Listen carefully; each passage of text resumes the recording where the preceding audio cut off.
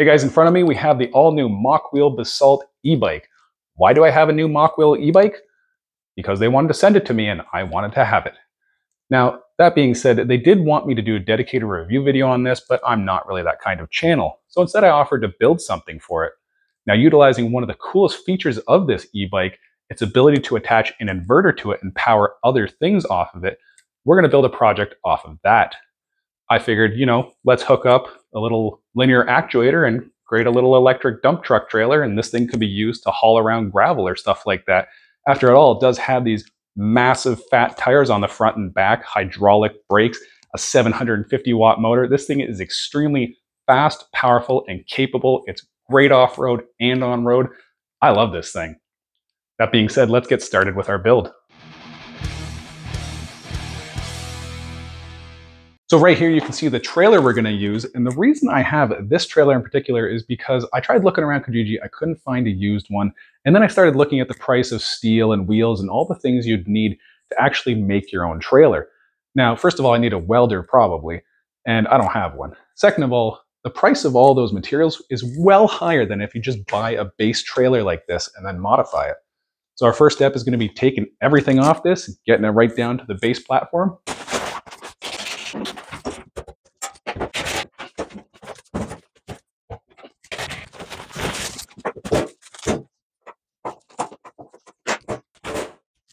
Ta-da! Now with everything stripped off this unit, let me go over my plan with you. You see right here, this arm comes underneath the unit, and right here is a hinge. This allows this to tuck away nicely so you can transport it around, break it down, it's nice and portable. Now we're going to utilize this hinge section in conjunction with the wheels. The wheels are actually going to be our tipping point. So we're going to have the unit like this on its wheels, and we're going to put a linear actuator between these 2 points. So actually, as it tips, the bottom gets lower to the ground. This will be a really efficient way to utilize the power of the undersized linear actuator. That being said, our first step is going to be going ahead and cutting up some 1/2-inch plywood here. We're going to wrap the outside using these existing mounting holes for the old fabric. We'll just have to countersink the screw heads, and then we'll actually reuse the screws as well.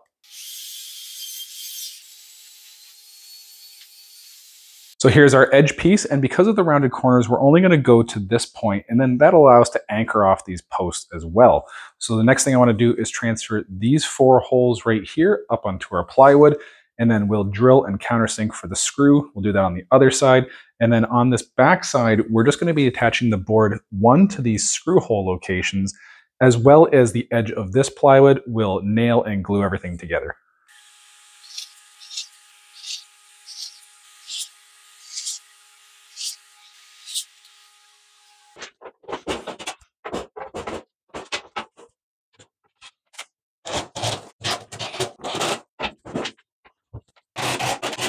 So we've got our back piece, we've got a little notch in the corner here on both sides. That's to allow for room for these metal tabs. Then it simply drops into place here. We're actually going to use these metal tabs to attach a screw here and here. Now to attach the sides to this back piece, we're just going to clamp everything together. You see the plywood's a little bit bowed. And then we're going to add glue, brad nails, and a couple 2-inch screws. That'll keep everything nice and tight.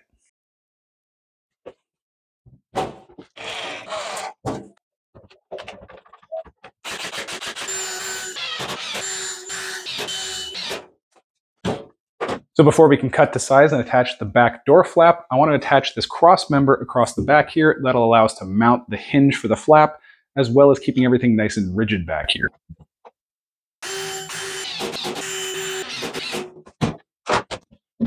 Now I can go ahead and trace out and cut our door flap.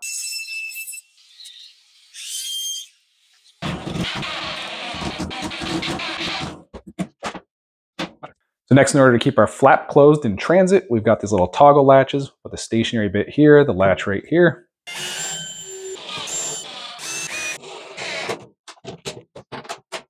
And now for the fun stuff, we get to mount this 8-inch linear actuator. The thing itself is about 12 inches and it extends 8 inches out, which is plenty for what we're going to do here. So I'm going to mount this part to the pole. We're going to through bolt it. And then this side up here, we're just going to screw into the plywood. Maybe I'll use a bolt just to make it a little bit stronger.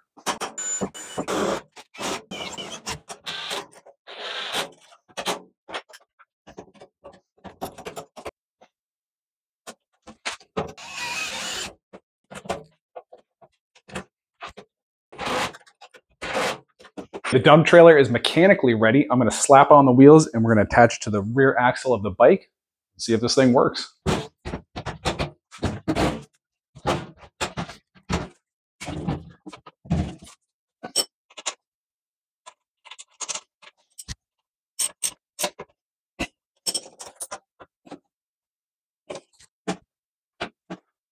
After some heavy grinding around this area, since apparently this is a gigantic bike and does not fit regular size hardware, it fits. Let's give it a shot. Okay, I'm just going to hold the battery up to the 2 leads and let's see how it tips.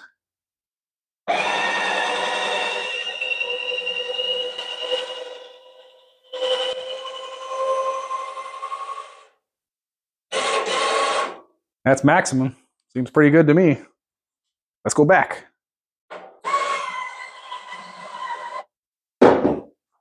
Nice. So as I mentioned in the beginning of this video, the Mokwheel Basalt e-bike has a capability of using a sold separately inverter to power auxiliary units, such as a 120 volt supply, a 12 volt supply, all that good stuff.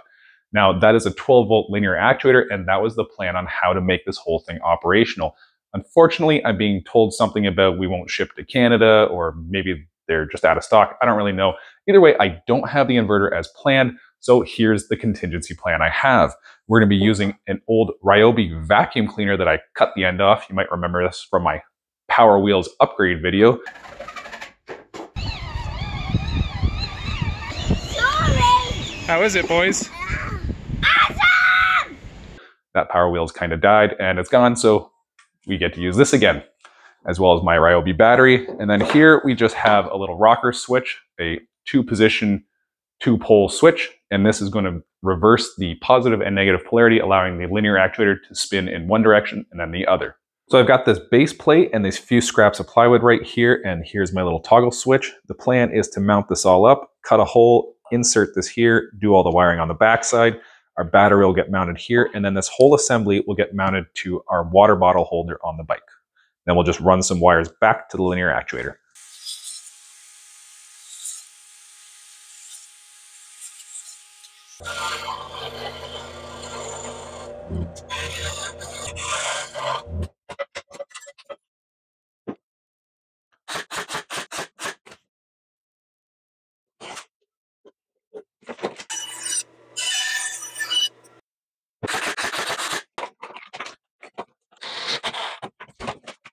So I've got marked out the location of the water bottle holder. We're going to drill these out and then countersink the top so the screws sit flush, as they're not very long.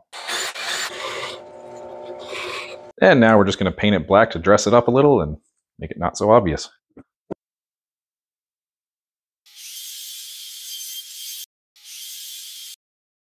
So now that our trailer functions like a dump truck, time to make it look like one. We've got these fake little gusset pieces right here that I've cut on an angle. They're going to go right here, and then we're going to have that long flat piece along the top. That's for like protecting the driver from falling debris so it doesn't die. In this instance, there's no driver, but yeah, it's going to help make it look like a dump truck. After we get that all mounted in place with some glue and me nails, we're going to go ahead and paint this whole thing with a nice Caterpillar yellow. Please don't sue.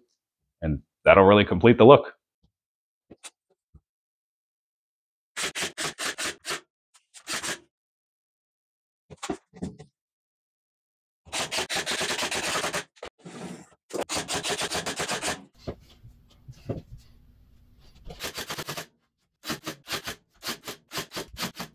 Hey, see, I had to extend my wire a little bit here, as the factory one is not that long. So I'm just going to start zip tying it along. I'm going to leave a little loop here so it can bend with the spring. And then we're going to keep tying it all the way over here up to our water bottle holder, where we're going to next mount our bracket.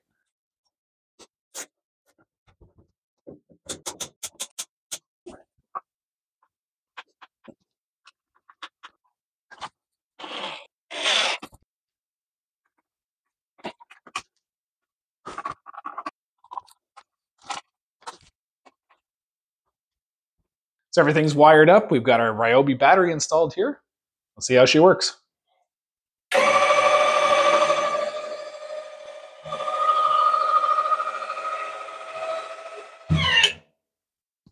Nice.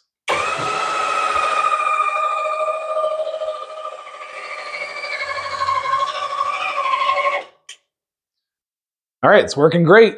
Next step, give it a little bit of a sanding, and a fresh paint job.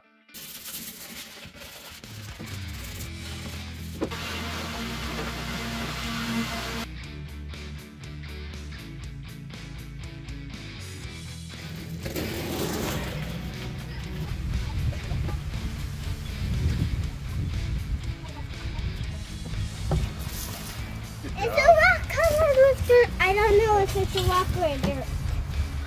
It's rock dirt. Let me